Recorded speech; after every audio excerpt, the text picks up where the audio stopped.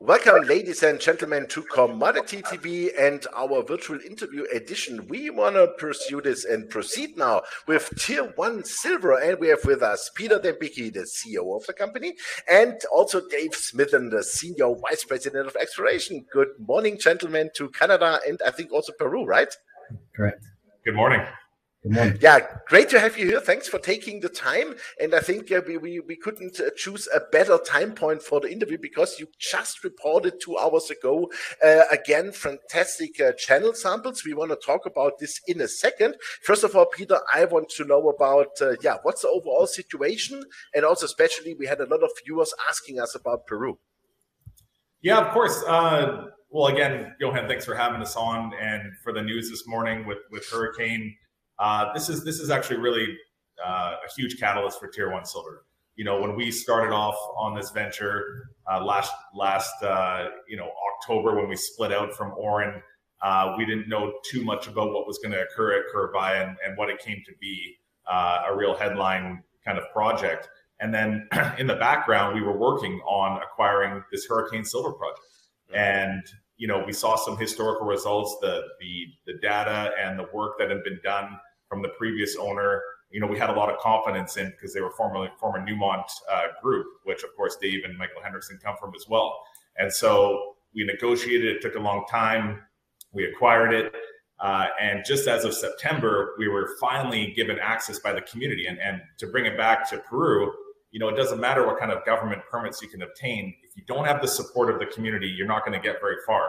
And so the fact that we got access to this property, to the region that contained all the high grades, was huge for us. And we went in there on a quick reconnaissance mission back in September. We sent a team of geologists up there, and they did a quick rip of channel samples and tried to really see, you know, give us the green light. Is this going to be a project that we're going to go ahead on and advance, or is this something that we have to think about more and see how it fits in the portfolio? These results today really prove to us, yeah, this is something that we're going to go for. And it gives us a second active, extremely high grade, high caliber project within our portfolio that is hugely complementary to Curibaya. So it's not taking anything away from Curibaya. It is just another project, and it's so good for our valuation.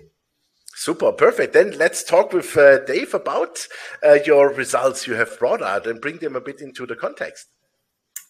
Yeah, the Hurricane project, again, I mean, we picked it up from the Pembroke guys. They do their exploration steps in a very similar way to us. So it's kind of like fast forwarded the process for us. And to be able to jump onto the ground and pull those kind of trench numbers really shows the prospectivity of the area. And you know, our goal here is to advance things to drill targets. I mean, people need to see an intercept on a drill string. That's what we get paid to do. So this is the very first step in that process. You know, like we fast forward things through exploration. We get to the trenching stage very early on the project, and we produce, we produced 4 meters of 441 and another 6 meters of 375, which give us the confidence that, you know, it's all about grade and width.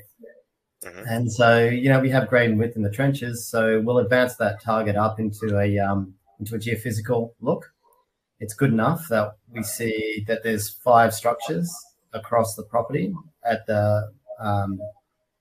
in this portion of the land position, which is just the corner of the property really.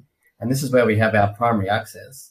And it's all about access, like Peter said. So this is where we've had access. This is the first place we've been able to work, and we're able to pull those sort of numbers. So yeah, again, it just shows us that the ground is prospective, that there's multiple targets out there, that we're seeing grade and width early. We're fast forwarding the process, and you know, we're going to keep evaluating this target with geophysics.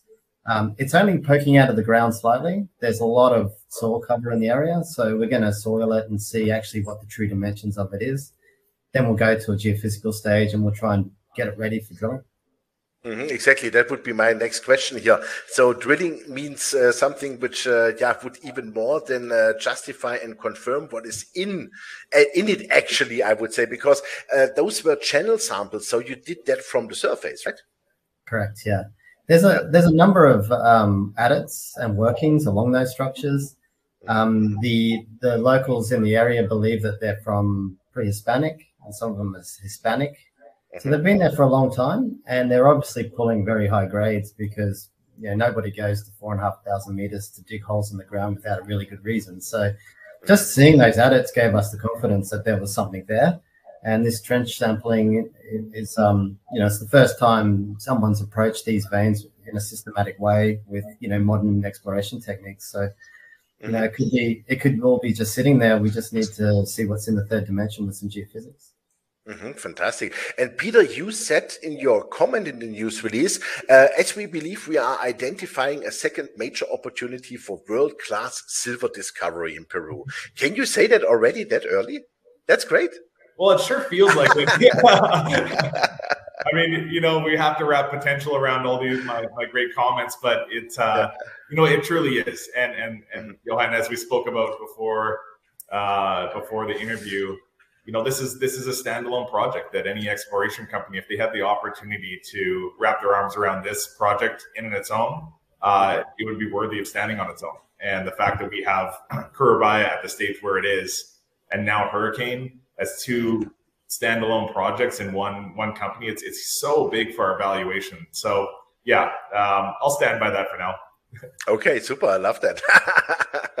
Optimism is always good. Nobody really looks like that because from the surface, there must be a lot underneath. So from that side, we look really forward to some drilling then there. But you also released, I think it was like a week or 2 weeks ago, some great drill results with like 1,480 grams silver equivalent of a meter within a 3.5 meter width of those 442 grams, for example. I think that was hole 6 in the Madre feeder. So that looks to me like, a lot of good things are going on here, right? Oh, for sure. I mean, this hole 6 was, again, another huge catalyst for the company because, if you've been following our story, and we've been doing a great job of telling our story from the very first days, we had this incredible 20 square kilometer footprint of bonanza grade rock samples that no one's ever seen before. 300,000 grams per ton silver, kilo gold emanating, over border to border, 20 square kilometers. And then, honed in on our legitimate footprint that we identified 5 major feeder structures that were all hosting multi-kilo intercepts. One of note, 20 meters of close to 400 grams per ton, silver. This is like big intercepts, high grade. And so everyone was like, we had comments on social media saying, why don't you guys just take a rake to the top of your property? It seems like all the grade's on top. And so the fact that within only our first 6 holes, we encountered our first plus kilo intercept, that's huge. That is huge. We have to remind ourselves, this property has never been drilled in history. There's no historical workings on it. There was no historical mining done on it or anything, and rarely any exploration. So for Dave to compile the data and do the work that he's done over the past few years to get to this point, and within our first 6 holes hit that intercept, that's huge. That means not only is that surface enriched, but it exists at depth as well. So that's so big for us to continue on and pursue our next phase of drilling. Okay, super. I have also on my notes here hole 7. The results are still pending, and you have also I'm not sure, was that also hole 5 on the Sambalaya feeder? So what's going on there, Dave? Yeah, the whole 5 on the Sambalaya structure is really significant also because it's another meter of 0.5 kilo. And the Sambalaya and the mother feeders are the 2 that we've seen look the best in the drilling. They've got the best vein widths, they're the best epithermal textures, best mineralogy, and they're the ones that sit in the best position to the geophysics. So they're the 2 structures out of the 4 that we've been able to drill test to date. We've still got the 5th up at Cambona, which is the best in our trenching so far. So that one's going to be exciting to go after in the new year. But, our first salvo of holes have been quite successful so far in the first 6 because we've got a meter of 0.5 kilogram. We've got 3.5 meters of almost 0.5 kilogram as well on those 2 structures. We know that they continue up through Cambaya. We know that they have about 3 kilometers of strike length on them.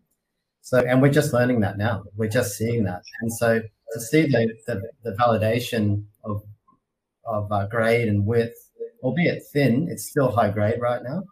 And if we contextualize that with all the trenching to the north and the scale of the property and all the rock chips, it's like, well, it feels like we did a pretty good job in our first 6 holes at least to show that it's not a surface enrichment feature.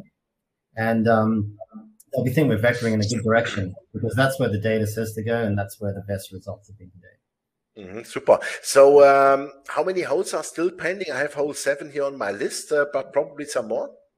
Yeah, we're on hole 16 at the moment. And so we're drilling away. We're going into target tonight on our last hole for the season. And we have drilled 5,100 meters, and we're averaging about 300 meters is our average depth in our holes. But we're testing everything from 100 meters, 50 meters below surface, all the way to 450, 500 meters from surface. So we've had a good test, top to bottom. Yeah, we're just saying that we got 6 holes back. Yeah. So we have lots of holes pending that'll be trickling out over the next couple months from Curibaya, and stay tuned. It's gonna be really interesting. We're seeing some great things out of the core. We had some exciting holes up near the diatreme dome complex, which is the geologist's dream, so to speak, as Dave says. So. This is it. This is wrapping up our first phase, which has been such a blur, such a expedited project since we started. And, we have to pause for this rainy season, even though they don't get too much rain there, but it's desert terrain. So if there are any flash floods, it can be dangerous for workers. But this, next couple months will really give Dave and the technical team the time to download everything, really study, and invite as many experts to take a look and see, where we're at and how we want to target phase 2. So we'll get drilling again end of March and ramp this thing up and include that Cumbaya zone to the north of us, which wasn't in our original drill permit area, but now we're applying for our DIA or DIA, which will allow us to drill up to 200 holes. So we're going to be aggressive with Curibaya. We're going to be aggressive in expanding it. And then we're going to have Hurricane coming to the forefront as well. So lots of things coming at Tier 1. Super. So those 200 holes, but they are not all for next year, right? Yes, correct. That would be a great one for sure. But to give you a sense, our current permit, which is called an FTA, allowed us for 20 drill pads, and you're allowed 2 holes per pad. So we had 40 holes to work with, but also restrained by the amount of roads that we could build. And that limited us to how many holes we ended up actually doing, which is why we'll get to about 5,500-ish meters for this first phase. And then, we'll reverse engineer everything, and we'll take a look at all the data and see how big our program will be for phase 2. But to have that freedom of road building and pads and holes that we can really attack this thing the way we want it. And remember, this is a huge footprint, and Dave had one diamond drill rig to stick a little, hole into a big haystack. And he's done a phenomenal job to date, and it just shows the enrichment of this property. So really exciting, and we can't wait to be really aggressive for phase 2 in the spring. Yeah, will you add then more rigs? Good question. We use this term, diamond drill for learning and RC for earning. Adding another diamond drill or adding an RC to get those results much faster and expedite everything. And they don't need water, so to be cost effective. But at this point, we're still learning. We're at the infancy of learning about Curibaya. And every single day, these guys are learning more and more about it on a geological level. So at this point, we still need to get the results out from, another 10 holes. We have 10 holes still to come that we don't know about, and that'll help us form the strategy for the spring. So maybe you don't know about, but maybe Dave already looked a bit on the core. Are you happy what you see? Yeah, I mean, we've been drilling up and down the mother corridor, and we've been up to the diatreme dome complex, and we've been drilling some good ones under there as well. So we've seen really interesting things in the core. We like what we see. The system's real. It's there. It's just going to come down to how big is it? How do you vector towards the really sweet meat, the sweetest spot in the system? Because quite frankly, these systems can all occur over a stretch of 50 to 100 meters. That can be the meat that you hang systems on. So that comes with good structural understanding. It comes with more holes. It comes with more time.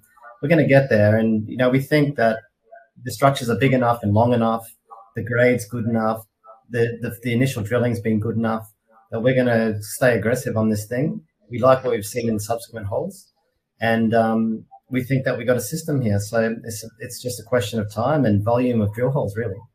Absolutely. And maybe also a question of cash. So do you have the money for next year then? Yeah, so we have enough money to bring us through to Q2 next year. So, you know, we're everything will be results dependent. Everything will be market conditions and everything. Obviously, we're heading into holiday season here, so can't expect too much to happen over the next couple of weeks. Yeah, you know, we'll look to obviously top up once we know exactly how much we need. We're not just going to raise money to raise. As you know, with Ivan and the group here, we heavily strategize on making sure every dollar goes, you know, as much as possible into the ground. So again, we strategize heavily on every dollar. We want to make sure that every dollar is used for the most part into the ground. So after we get all the results back from Curibaya into our data room, and then we know how to attack Curibaya and attack Hurricane, only then will we know how much we need to make these programs successful. Perfect. Super. That was a great final sentence. Thank you very much, Peter. Thanks, Dave. Wish you all the best, of course, for the holiday season. Merry Christmas and yeah, Happy New Year. And yeah, we look forward to your next 10 holes, and we look forward to a very aggressive 2022, I would say. Thanks, Johan. Happy holidays. Thanks, Super. Johan. Thank you very much. Yeah, ladies and gentlemen, that was Commodity TV in the virtual edition here for you with Tier 1 Silver. And I must say, really impressive what the guys have achieved this year and so far in that really short time frame. And the first 6 holes look already fantastic. Great drill results today.